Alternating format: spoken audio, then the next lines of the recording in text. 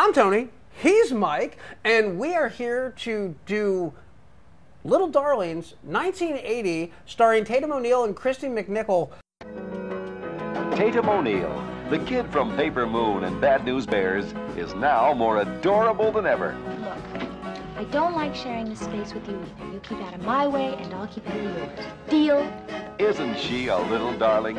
And Christy McNichol, everybody's favorite daughter from TV's Family. She's sweeter than ever. Slide me something nice. Oh! Isn't she a little darling? Both pretty much kind of at the height of their fame. Well, Tatum O'Neal has been around for a bit by then. She already did Bad News Bears in '75. And Under a Paper Moon. And Under a Paper Moon, which she won an award for. Won an Academy Award for. She's the youngest Academy Award winner for that one. And then Christy McNichol was already starting to be a popular TV series called Family from like 1977 to 79 or something like that. I'm sorry, no, 76 to 80 I think is what it was. Probably. We'll put it here. They're still ascending. I won't say peak, but still ascending. And I'm also going to say this. Christy McNichol and Tatum O'Neal, these were America's sweethearts. Oh, yeah, they were. And like in the biggest possible way. And this is a film that was really against type for them because this was a film that was really geared towards a female audience. It was geared towards a teenage female audience. And it was very honest about that, and also very honest about its subject matter. And just to cut right to the thing, these are two girls that are going away to summer camp, and there's some group of girls there that are like, "Oh, you guys are virgins, ha ha ha." So it kind of starts with the prissy model bitch. I forgot her name. But she's got a boyfriend, and they've done it already, and we're engaged to be married, even though my parents don't know, and all this stuff. And are you really engaged?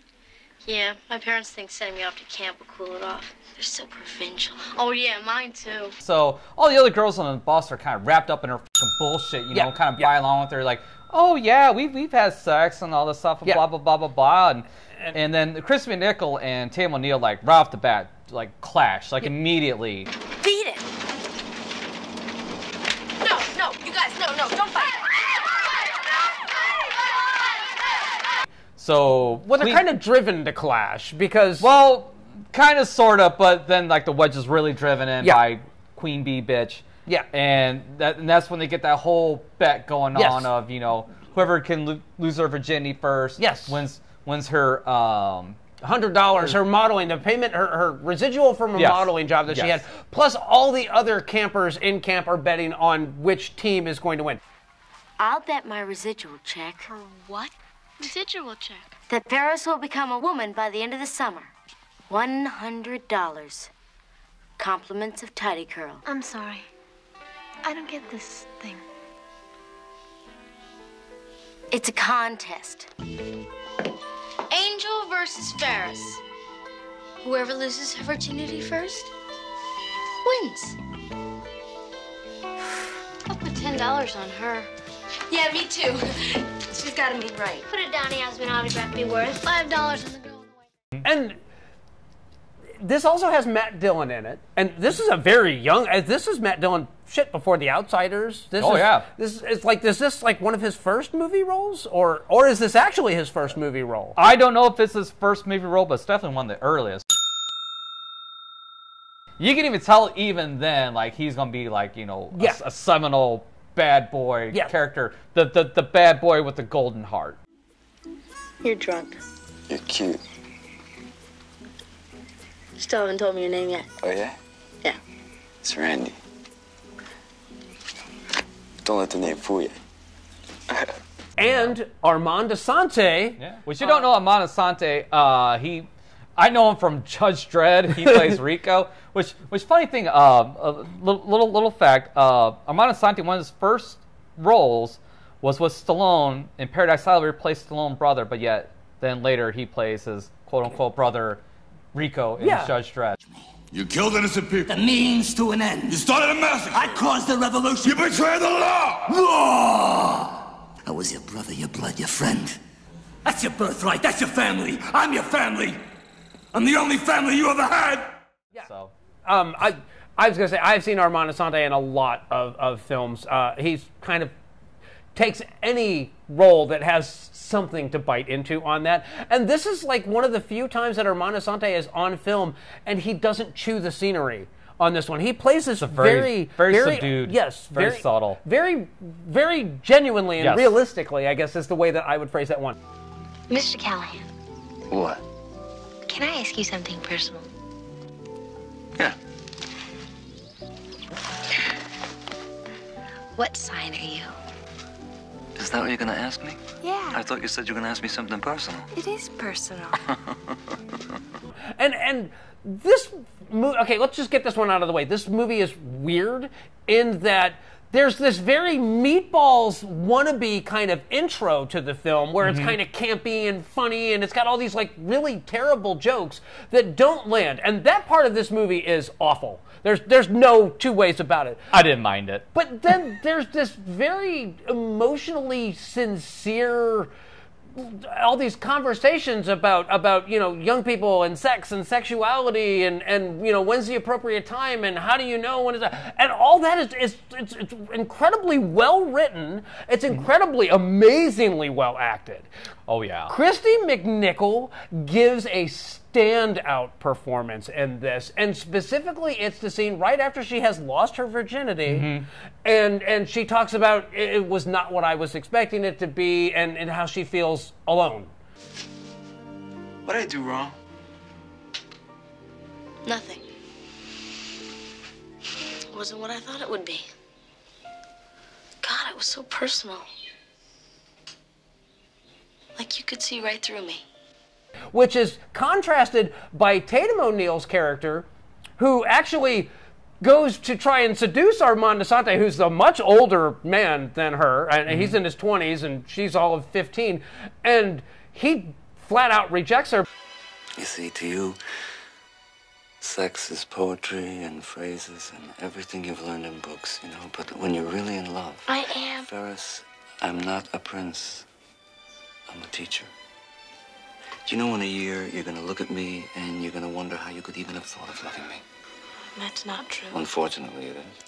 What if next year I came back and I still felt the same way? But she goes back to her cabin and basically lies and says, oh, yes, we made love, and oh, it was so sweet and sincere, and just like all this idealized bullshit of it. And all the girls in her cabin are just eating it up hook, line, and sinker. Ferris did it. Her face is all shiny. What happened? Come on, tell us. Come on. He compared us to Romeo and Juliet. Romeo and Juliet. Oh my God. We had some chilled Chablis. An aphrodisiac. I told you about those. And They're like, oh yeah, she did. Look, her face, it's all glowing, all this shit. And then like just after she gives her glorious speech of all this shit, Christy McNichol walks in, who had sex, and just says, "Nah, it didn't happen. No, sorry. Yep, you won fair and square, Tatum O'Neal."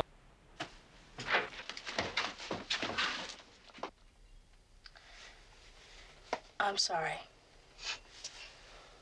Well, that's the breaks. it's a very powerful scene Very for powerful, what yes. it is, and then you get past that when they're no longer at each other's throats, they're no longer in this competition, and then the camp counselor, Armand Asante's character, gets in trouble. And basically because, there's a rumor going around camp that he had sex with one of the campers there. And Tatum O'Neal says she's going to go and she's going to tell them that nothing happened. And this is a problem for Queen Bee Model Bitch because naturally she's going to have lost her bet. She's going to have to give the money back. And she's like, if we just stand together and blah, blah, blah. Well, then all comes out that none of these girls have actually had that they're all virgins. Oh. Third virgin. Not quite. Hey, Cinder, you better make that 4. Yeah, me too. And so Tatum O'Neal does the right thing. She gets Armand Asante off the hook, and then her and Christy McNichol's character, they actually, she says, yeah, I did have sex. And, well, why didn't you, win the bet? Because that was like the last thing on my mind after that. It was not what it was.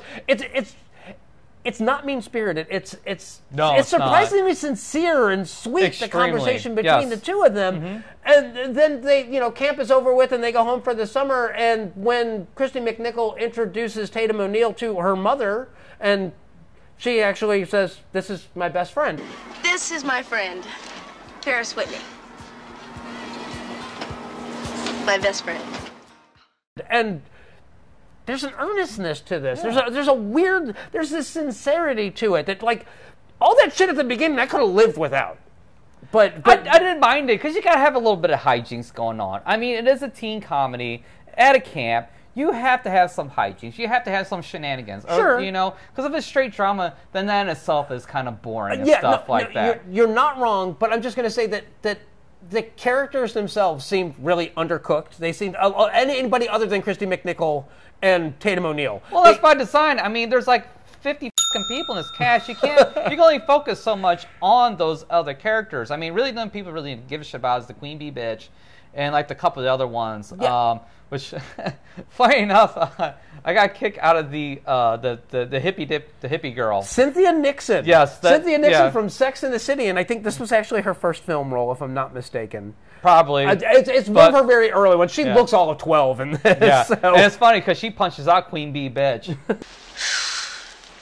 You're all absolutely cherubic.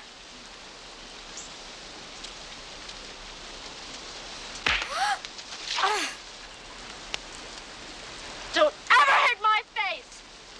Ever! You fraud. In a very hilarious. Satisfying way, yes, too. Very satisfying It didn't feel... See, now, normally, like, okay, at the end of Cobra, when Cobretti punches out Monty, it's very forced. It's very, here's the punchline. Get it? I'm Stallone. This one, however, it felt like she had it coming. Oh, yeah. And not only did she have it coming, but the delivery of the punch, it didn't need a zinger. It just needed to happen. Yeah. And then she needed to, like, suffer that humiliation. But, No, it was really good. The subject matter is handled extremely well. Yes. Very, very tasteful. It's not like, preachy or things like that. I mean, sometimes it comes off very heavy, but in the appropriate amount. Yeah. Well, it's heavy when they're dealing with the subject in a heavy manner. Yeah. And respectably, it's weird in that you could tell that those portions of the script they slaved over. You could tell that they honed those portions of the script and got it exactly right, said exactly what they wanted to say, exactly how they wanted to say it. Well, here's the other thing, too. The script was written by 2 women. Okay. So I could kind of get how, like, that portion lands very well, but then the more hijinks stuff, maybe not quite so much because they're not. So they're not they're comedians. Women. They're not comedians and stuff like that. But it almost felt like they did a movie, they gave it to the studio, and the studio said, "Hey, Meatballs was a huge hit. We need some of that in there." And that's kind of how it felt to me, especially the whole beginning, because it's hitting all those same beats where they get together and they're getting on the bus at the same time, and it's the rich kids and the poor kid, and blah blah blah. So I kind of, from a time capsule standpoint, I get it. I get the inspirations and the things that influence this film. But at the end of the day, this film does stand on its own. It's just that it could have been better if they hadn't tried to imitate those other films. I think if they just had like somebody help punch up those things, script doctor a little bit for those parts, if they were come across lacking, would have helped. Because again, I didn't mind them. They're fine with me. They don't ruin the movie. No, I just want to say this. They don't ruin the movie, but they do. It's tonally inconsistent.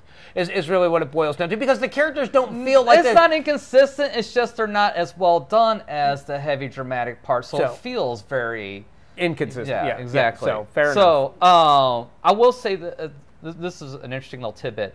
Was Chris McNichol actually had the pick of the role? Yes. Yeah. So I'm not surprised she picked that angel part, but I think Tatum O'Neal very well could have done that role as well, because she did the same thing in Bad News Bears. She was that character in Bad News Bears, except for she was 12 or 10 or whatever, or was it 11? 11 or 12. 11 or something like that, her character in Bad News Bears. Yeah. She plays that rough exterior, but the heart of gold inside and stuff like that, perfectly. She's kind of lonely. She's looking for friends. Yeah, no, and you're absolutely right. Tatum O'Neal most definitely could have picked either or. Christy McNichol could have picked either or. I know that the biggest part of this budget was their paychecks, for the most part, and then I mean, there's a plethora of talent peppered throughout this film. You'll catch a bunch of actresses in roles that you'll be like, oh, I know that one, I know that one, I know that one. You may not know their names, but you'll be, that lady from that thing is what it really boils down to. Yeah. But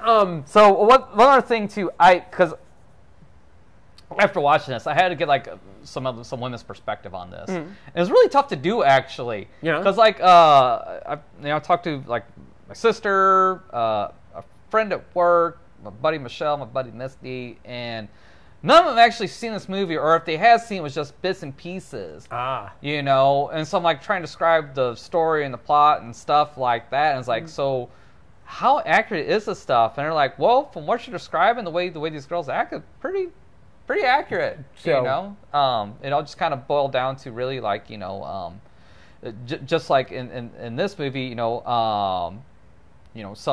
some girls would brag about their exploits. Some would just say they did shit just to kind of feel like they're part of that group. Yeah. And then the other people were just like, you know what? No, I'm going to be straight up. I'm virgin. I've never done any of this stuff. And naturally, they're ridiculed and made fun of. Yeah. But the funny thing is like, it's really not too much different than guys. Guys are the same thing for that age. Which if we got some, we bragged about it. If we did get some, we lied about it or or bullshit about it. Yeah, got some. And once so many guys actually straight up say, yeah, I'm still a virgin. That didn't happen too terribly often.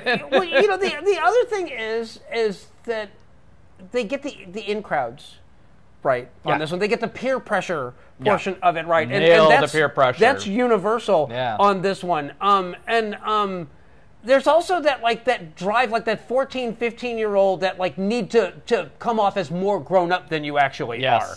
And this film nails that in spades. How they're all trying to out-adult each other. Because Christy McNichol is smoking like a chimney through the entire film, and so is Matt Dillon.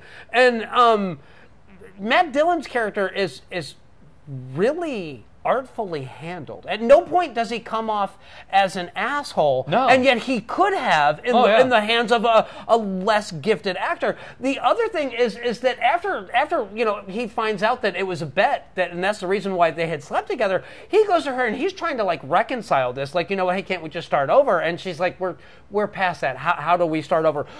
Let's give it another shot, huh, Angel? It's too late. We started in the middle. We never even had a beginning. We could try.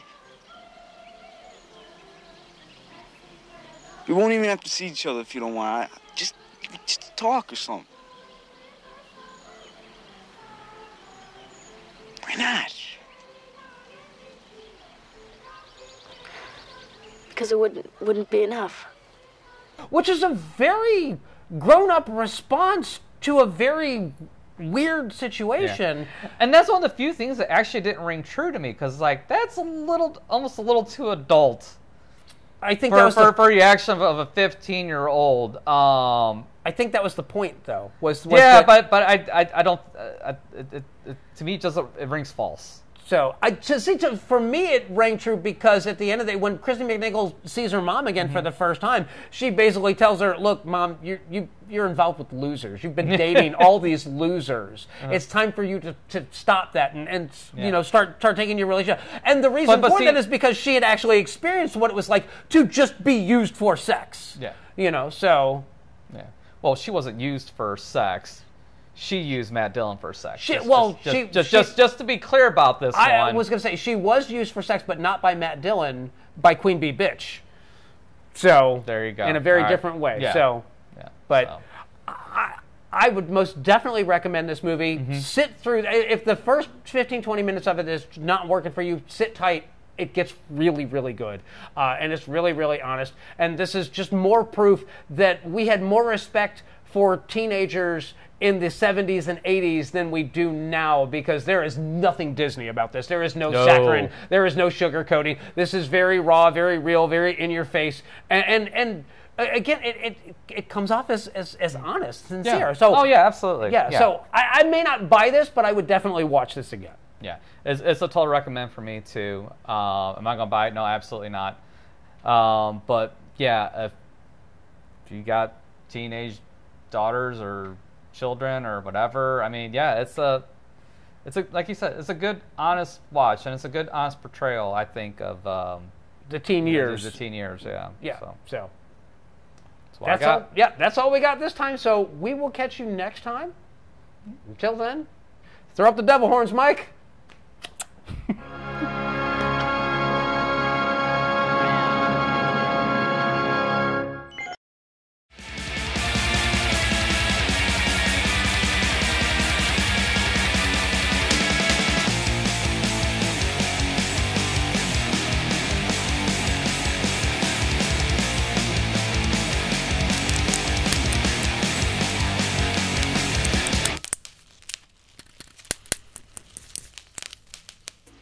What's your name, anyway? Me? Yeah, you. I know my name. Yeah, what is it? Angel. But don't let the name fool you.